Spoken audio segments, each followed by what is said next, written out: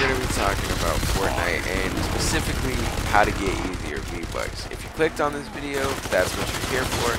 So we're going to jump right into it. But before we start, I want to tell you guys first and foremost that this is about Fortnite's counterpart game mode, Save the World.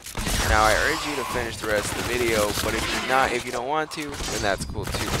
But if you stay to the end of the video, you'll definitely hear a lot of things that point towards you actually acquiring this game mode, based on the fact that it is a very good way to gain without you spending a ton of money.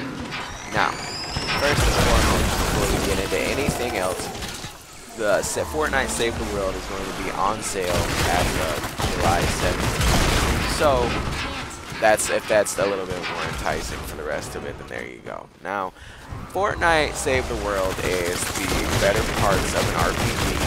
It's power defense and some zombies. More like horde mode, because it's not necessarily levels. It's more like they all attack you at once, and then you clear them out, and you move on to the next round. But you don't. It's less like zombie survival than you would think. But anyways, if you think more tower defense type of things like that. So it also gives you the resource building, the item crafting, and the ability to trade items with other players, along with the fact that it's got a very good build your own base mechanic. Now those are all the good parts about Save the World. Now the bad parts are that the missions are a little drawn out. There is a very big sense of repetitiveness, and there's a lot of scammers inside of the game mode, and that's a big problem for newer players because they're trying to get weapons, but they keep getting scammed. So it's not very lucrative for a lot of players. But what is fun is the fact that when you are playing this game, there are a absolute shit ton of ways for you to gain V-Bucks. There you get some from doing quests, you get some from doing the daily quests. So you have your regular main quests, then you have your event quest, which pretty much the same time that Fortnite does major updates, like whether they add weapons or stuff. I'd say a good 70% of the time, if they're adding something to Battle Royale, they're also adding something to Save the World.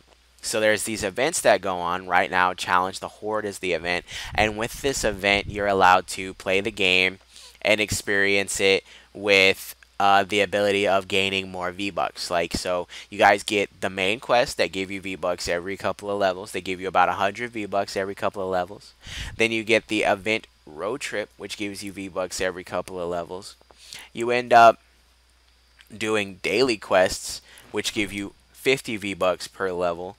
And then you have your side challenges, like this one, Toxic Treasures, where if you find the chests that have the mimics inside of them, you get to have more V-Bucks. Also, if you help other players with their Storm Shield defenses, which is defending their home base, you get more V-Bucks. So you guys can see off of just that alone, there are tons of V-Bucks, let alone the collection book, which is a section in this game where the more stuff that you collect throughout playing the game, you get more you get rewards, and based upon that reward system, you get a certain amount of V-Bucks. I think one time so far I've gotten like 500 V-Bucks at one time just off of filling up my collection book.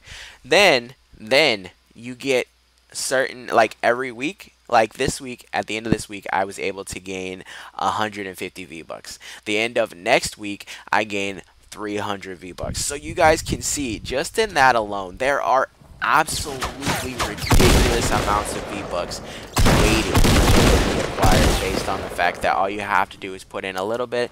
Minimal effort will still get you a reasonable amount of V-Bucks. So I highly urge you guys, even though I said the pros and the cons, I hope you guys appreciate that, but I definitely think that you guys should pick up Save the World while it's on sale, because I don't think that with this situation, you guys heard me talk about all the V-Bucks that you can get at a possible amount of time depending on the work you put in.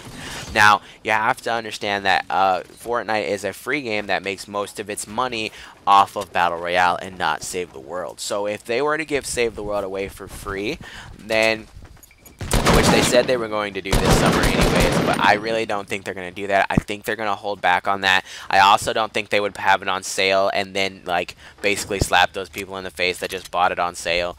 But I definitely think that they're not in any rush to actually release this to the public based on the fact that there were a lot of people grinding. Now imagine the amount of V-Bucks that I just said, but imagine at least 50,000 people doing it. You have to imagine how much money they'd lose. Anyways, this is the way that I get easy V-Bucks, guys. Like I said, most of my lock on Battle Royale is made up from me playing Save the World a lot and gaining V-Bucks quite often. And even if you guys only wanted it to make sure you guys didn't have to spend $10 on the next season's Battle Pass, this is all just trying to save money in the long run. It's a little bit more time consuming, but it's just as fun in my opinion at certain points in times. Like I said, it does get a little bit grindy and repetitive, and that's the times where I usually go back and play something else, or I play, you know, Battle Royale. But if you guys enjoyed the video, make sure you guys leave a like down below. If you guys are going ahead and gonna cop this on January 17th, or sorry, my bad, July 17th, then make sure you guys leave in the comment section below. If you guys want anybody to play with, I'll leave my gamer tag in the description below, and I'll help you guys grind out some of your missions. Thank you guys so much, and I hope also that anybody that's watching this is having a lot of fun in Season 5. Peace out, guys.